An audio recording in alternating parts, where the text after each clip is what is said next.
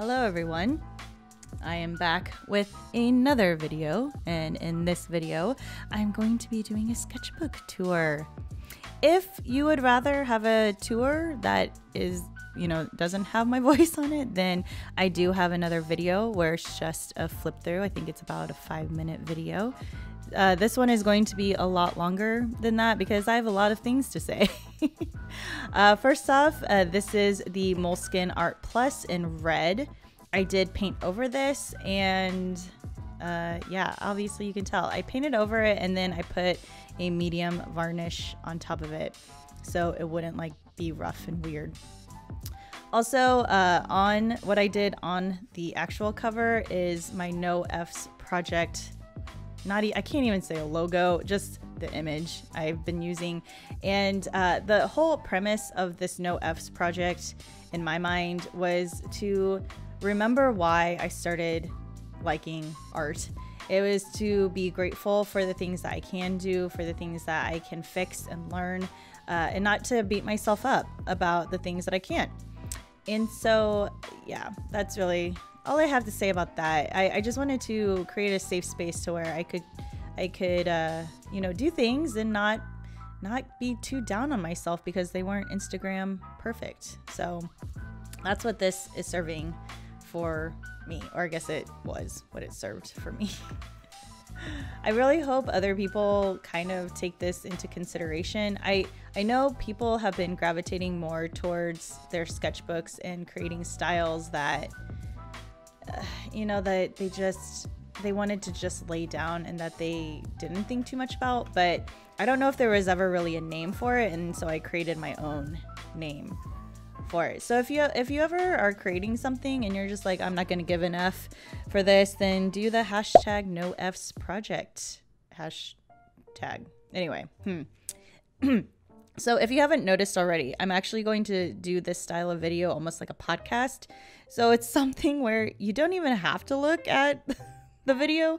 If you want to just have something on in the background where someone's droning on and on and on about the stuff that's in their sketchbook, then, keep watching. So this, to start off with, was the list that I was going to create most of my pieces from that ended up not happening after the fifth piece, or the fifth page, but it was a nice effort. I might come back to this list. It's basically just all things that I'm grateful for, big, small, all things that I love, and I was going to translate those into images. This was the first time I've ever used gouache, like any type of gouache, and I started to experiment with the M.Graham Gouache, which I really love. I haven't really used it that much lately, but I thoroughly enjoy doing this piece. And who doesn't love slicing an avocado and having it just perfectly green and yellow on the inside? That to me is just pure joy. This did not turn out that great, but I love fuzzy socks. It looks like a stocking, and especially since I was doing this in December, it really looks like a stocking, but it was supposed to be like fuzzy socks. This page, I was experimenting with charcoal and silver leaf. I did a drawing for a friend for Christmas, and she never said anything. I wanted to try to put silver leaf on top of it. So I'll pop up a picture here to show how I did that, or what I did that on. But I just have never really seen that much information about charcoal with other types of materials, and I thought, well, I'm gonna experiment it before I ruin the drawing. And who doesn't love Zelda? My goodness. Well, I know a lot of people who don't like Zelda, but this one makes me happy and sad because I am intolerant to dairy. I can eat it sometimes, but not a lot, or it affects me, and I really miss movie theater popcorn. I know it's so bad for you regardless if you can eat dairy or not, but I miss it, and it's so delicious. I love freshly sharpened pencils and my sharpener. This was a line, an experimental line drawing where I just drew a whole bunch of circles over and over and over again, and just to kind of see what would happen, and this is what happened. It was supposed to like emulate flowers, and they kind of look more like cinnamon rolls than anything. I really like packages, like when you get a package, and I don't know. I don't know if any of you done that love languages test or something, but one of my main love languages is gift giving or receiving, and that sounds so bad when you like say it out loud, but basically what it means is that it's something tangible that lets you know the other person was thinking about you, big or small, regardless of whatever. Like it could be a handwritten note, and I would absolutely love it, or like a handmade card. Anything that shows that like that person was thinking of you, like that's what speaks to my soul. So that, I guess that's kind of what I was conveying with that very simple painting. This is I forgot this is in here. This is a blind contour study of my cat. I mean, I did it several times. So like this was one where I was just drawing his eyes. I really actually like how that turned out, and I might make that into a shirt just because I really love that. This was his eye and cheek because he kept moving, and I was like, Winston, really, you can't just hold still for me. That was his face. Kind of. I think this was also his face. I'm not sure if I tried to do his body as well, but it's definitely his face, and I'm not sure what that is. That's no idea. But I love blind contour studies because you come up with like the most random shapes and things, but it's just so fun to look at. So yeah, actually maybe a mug or a shirt. I'm not sure about that one. I really want to get better at layouts with words. Graphic design is what the professionals call it. I really would like to get more into typography. I've taken one typography class in college, and I did well in that class, but I hated my life while I did it. So not because of the instructor. The instructor was super cool. He even like took us all out for ice cream. That was when I could still eat dairy. It's so sad. But I'm just really bad at it. I don't know why. Like some people are just so gifted at it, and I'm just not. And so I would love to get better. This you can barely see, but it's with my Eno mechanical pencil with the blue lead, and we were traveling to California. We, as in my husband and I, and so I love to do gestures while we're sitting there, and like people's facial expressions or like the angles of their heads and everything. It's just really good practice, and everyone's moving or well, either sitting there looking at a device or moving around. And so I just really wanted to, I don't know, it's just what I do at an airport. I don't know why I'm over explaining this. And that is Abner. I've never drawn him before, which is really weird, but yeah, that was the first time I attempted to draw him, and it was a lot of fun. This was a quick study that I did for a cousin's wedding card that was accompanied by a gift as well. Oh, got a little bit out of frame. A very good coffee shop that we went to. Her flowers were gorgeous at the wedding, as was the scenery. It was an outdoor ceremony, and then the reception was inside. Oh, so beautiful. And it was for for Anaheim, it was really chilly. Like, I'm really glad I brought a cardigan because it was cold. The filling station is a good place to eat. It's something, it's not like the best breakfast I've ever had in my entire life, but my family and I just have a tradition of going to the filling station. And that's a quick sketch of the pier, the donut place we went to. I have a very quick vlog on, it's like by very quick, I mean, it's like 2 minutes of our trip there. So if you want to check that out, you can. I'm terrible with black paper. I know I'm terrible with black paper, so let's just move on. I plan to practice more with black paper, but right now we're just gonna move forward. This begins my 100 heads challenge, and there's not I thought about making a separate video of just my 100 heads, and I think that's actually what I'm going to do, because trying to explain all of this in this video, the video would end up being like an hour long. This is one of my favorites from the entire series. Oh, excuse me. Oh gosh, I might cut that part out. Sorry. But yeah, you know, it's just a really good way to experiment. I will say, if you're a beginner and you're going to do this, which I highly recommend, if you do not feel comfortable drawing portraits, please do this challenge. It's so beneficial.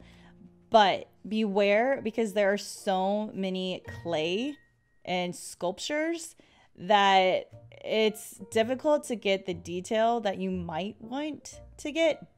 But on the other hand, it might be good as well because you don't have to capture a lot of the detail. It's a win or lose situation depending on how you look at it. I really like how her hair wispies turned out as well. But you know, I will have a more full video talking about my thought process behind this challenge and what I was wanting to gain and lose from my style, because I actually was coming into this challenge wanting to lose a lot of the detail, which sounds really weird, but I'll explain it more in that video. This is just kind of like a quick peek at, not as quick as my flip through with just music, but you know, I'm not gonna sit here and ramble on, because for anyone who's watched me long enough, you know I love to ramble. And so I'm just, this is why, I don't know why I'm over explaining myself to the point where it's kind of annoying me, actually. This, and I had this in another video, this is my favorite drawing of the entire series, like hands down my favorite drawing of the entire series. I have others that I like I kind of like how she turned out, again, kind of minimalistic, simplistic. So I have other things or other ones that I enjoy looking at, but she turned out like looking a little bit like Rihanna, and she I don't know why, but I was like, oh, that's a fun surprise there. I actually like this one too. I liked how I did her hair in a very sketchy style. And for some reason, I like ran out of people. I think I accidentally skipped some, or if there was an image where it had more than one angle of the face, I just went ahead and chose one. And I think I was supposed to draw every angle. So that was my bad. But then I just picked different YouTubers that I follow, and then Amelia Clark. I tried to draw her in a simplistic style. And I have a video up, I think, about this self-portrait as well. And then this was also at an airport. This is when I was going to Palm Springs for a convention. Oh gosh, we'll just skip over this one because this one's just terrible. I don't know what I was thinking with that. After a convention, I met up with Abner and we went to Puerto Rico. He is from Puerto Rico, born and raised, and so he obviously knows the area very well. It was wonderful. It was, I think that's my second time having been in Puerto Rico, and every time, well, both times, it's been lovely. We went to the rainforest this time. Unfortunately, because of Hurricane Maria, some of the major trails are still shut down, but the ones we were able to go on was beautiful. I am not like one to hike, and I thoroughly enjoyed myself. And plus it was cooler up there than down below. This was a study for a painting that I was going to be doing. I was commissioned for. Also studies from painting, or from a commission. I have not even gotten started on these. It's 2 card lines that I'm thinking about starting up for a birthday and for weddings or bridals. More Mr. Winston doodles and sketches. Those are for some things that might be coming down the pipeline closer to Comic-Con. I might be, this is another card design that I kind of like. It's really not what I normally do, but I really like how some of these like soft colors turned out. So I'll be experimenting with that later. Some concept and thumbnail sketches for my Thanos drawing. I posted this along with my thought process on Instagram, and it is actually still up in my story highlights if you want to check that out. I was working with color on the paper I was going to use for a painting, which funny enough ended up not being this painting because we got our wires crossed on which option she was thinking about. So I did this for no reason. I need to skip over the next page because it's for a project coming up with people that they're my clients and so I can't show that yet. Oh, what was this? Oh yeah, this was when I was experimenting with inks because it had been so long. So I was experimenting with inks for the Thanos and I didn't know what fine tech I wanted to put on it. So that's what that was. This is for my Donnie Darko painting that I did, and as you can tell, I did none of them. I could not land on anything, and so I took a break. And what was this for? Oh yeah, I had this idea of combining, what are these called? Like not like scuttlefish, but it's the ones like in Finding Nemo with like the light above their head who attract, and then it's like the sharp teeth that come down. And I thought, oh, that'd be interesting if it was like it had a mermaid body or fin. No, it was not. It was not interesting. I don't know what I was thinking. It looks so weird and bad. So we'll just skip over. I actually really liked this concept, and I kind of wish I had gone this route, but I went the other route and I did the eye. And I kind of like actually how this turned out too. It's very, like, you can't really tell it's an eye, but you can at the same time. It's actually a lot more abstract than my painting turned out to be. And this is for a friend who was wanting something as a tattoo. And I practiced a little bit of calligraphy because I'm so bad. And then I put Goodbye May because that's when I finished it. That is the end of my sketchbook. It actually ended up not being as long as I thought. I think it's because I didn't talk about the 100 hedge challenge that much. So there's that. So this one is finished, and I will be starting, actually I've already started one, but that's actually more for inks. I have several sketchbooks going. I'm so bad at doing stuff like that, but they're for different things. And again, I think that's why I wanted to create this one, was because the way I usually do my sketchbooks is very compartmentalized. So I have one going for travel watercolors. I have one going for inks that I just started using the Pentalic, which so far, spoiler alert, I'm really, really liking. And I think that's why I wanted this one, was just to like stop doing that. Like, I need to finish one for Pete's sakes, and my last sketchbook tour was so long ago. But anyway, I hope you all enjoyed this. I need to find like a closing thing, but yeah, I hope you all enjoyed it, and I'll catch you in the next video. Bye.